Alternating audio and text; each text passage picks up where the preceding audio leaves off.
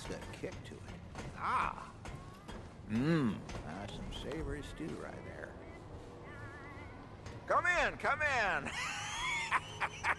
Old Mudtooth's home is yours. Mi casa e su casa, as my ma used to say. At least I think that's what it means. So, what brings you up here? Come to chat? Come to trade? Well, sure. Just an old mudder living out the end of the world, huh? And this old heliocopter makes a mighty good sniper's nest for any deadwood what come waltzing by.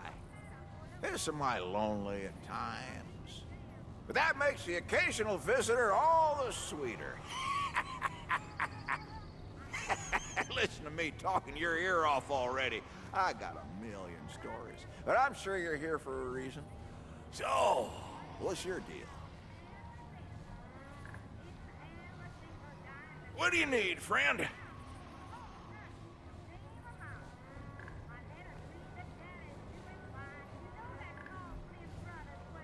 Watch yourself, huh? A lot of deadwood out there. Back again. What don't I got's a better question. Let's see. What would a young'un like you want to hear? I used to lead the Mud Dogs, I tell you that. They were my gang for nigh on 60 years. Back at Sanctuary, we were called the Crazy Eight. We went places no one else would. Found the best ground Sanctuary ever saw. Good times. Good times. Root ran scared of us, they did. I reckon we killed more deadwood in our day than old Ford himself. Most of Brabus's young mutters don't know the Crazy ain't no more. But that's their legacy. Sure is sure. I can tell you more if you're up for it. Let's see. Moved to Sanctuary when I was 10. Ma liked it. Safe, steady food. A couple of guys would come around and teach me things. It was a good life. Before Sanctuary, Ma told me about movies. Folks sitting around staring at old boxes what told them stories. Wasn't until Sanctuary I actually saw one. They'd spin a ribbon round some wheels, and bam! Walking, talking people on the wall. Craziest thing I ever seen in my long life. Of course, that was back when I was just a kid.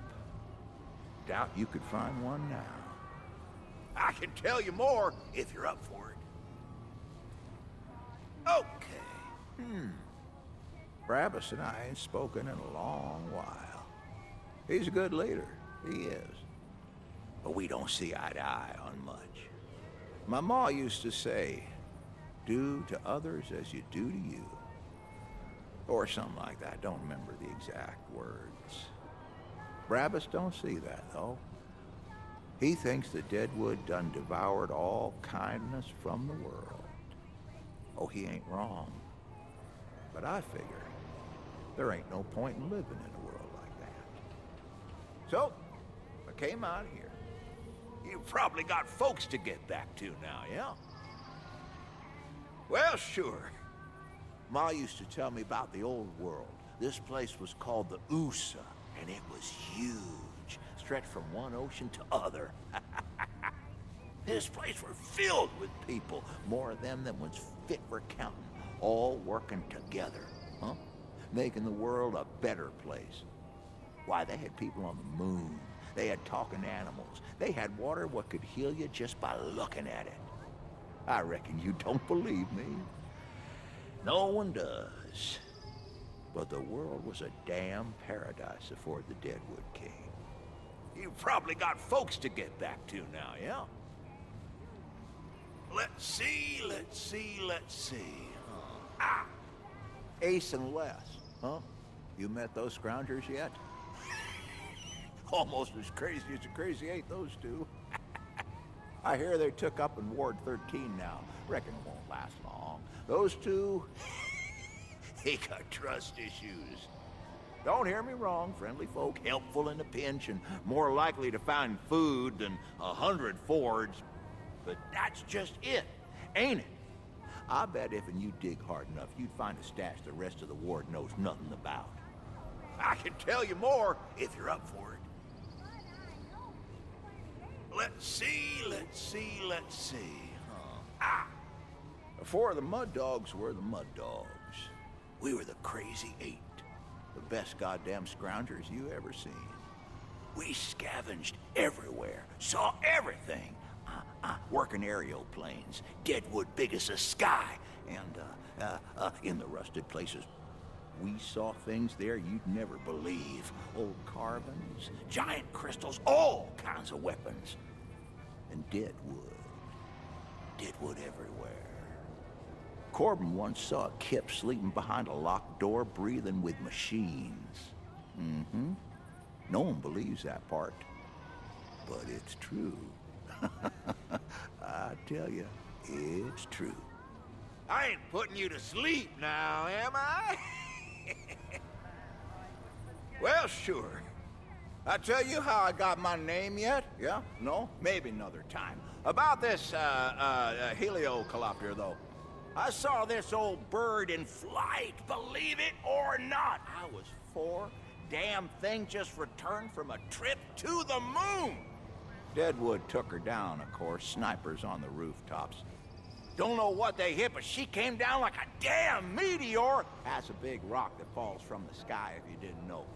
Saw the whole thing, I did. Never thought I'd be living in her after, though. Ha! Look at me. You were probably out looking for scrounge. I should let you go. All right. You read much? I read everything I can get my hands on. The Bell Jar, Dune, Catch 2-2. Something about a guy called Malcolm X. Oh, there's this one I keep coming back to. The Eternaut. Doesn't matter. It's about these aliens, what kill everyone who live. It's got insect aliens. It's got human aliens. It's got giant building-sized aliens. It's even got aliens what control the other aliens. I reckon the writer thought he was spinning fiction, but I'll be goddamned if it ain't the most real thing I ever read. Now, listen, you've been real kind to me. Listen to me ramble on and on like I've been. It's been a long time since anyone stuck around to talk to this old mutter, so I got something I'd like for you to have. This was my wife's.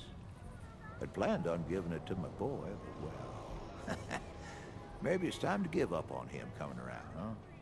Ain't no time left in this world to wait on true family. I reckon you're close enough. Take care of it.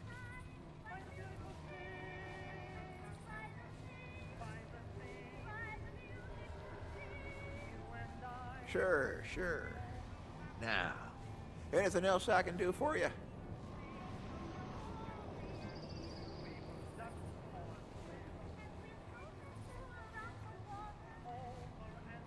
Take care, young'un. Don't be a stranger. Pull up a pot.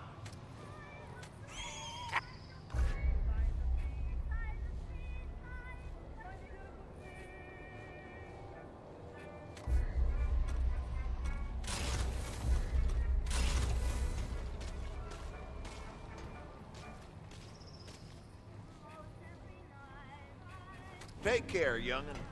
Don't be a stranger. Heliocopter. Here we go round the heliocopter. Oh, this is looking good. Oh, look at this. This is my heliocopter.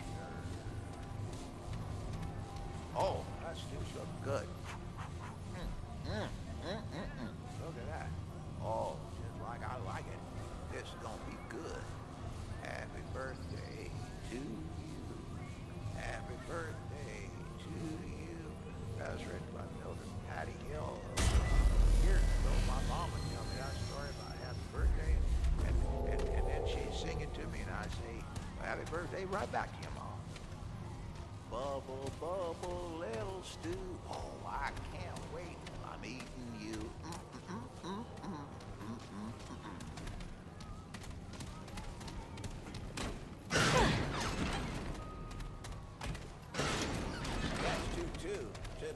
2.4. That's cheaper by the dozen. Now, that's just science. That's just science. They should have known